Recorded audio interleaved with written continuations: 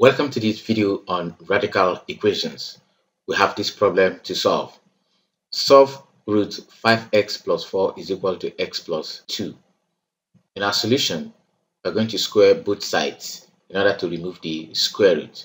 So the left hand side will become x plus 4 is equal to x plus 2 all squared. Expanding this, we're going to have x squared plus 4x then plus 4.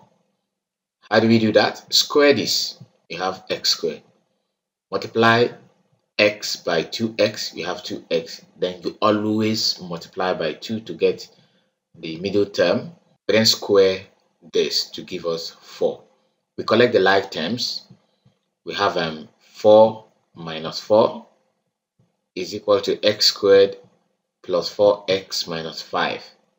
This is going to give us 0, forming a quadratic equation. So we now have x squared minus x is equal to 0.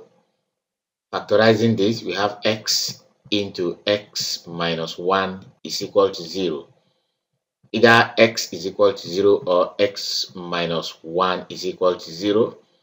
Finally, we have our x to be equal to 0 or x is equal to 1. If you put x is 0, root 4 is equal to 2, which is correct.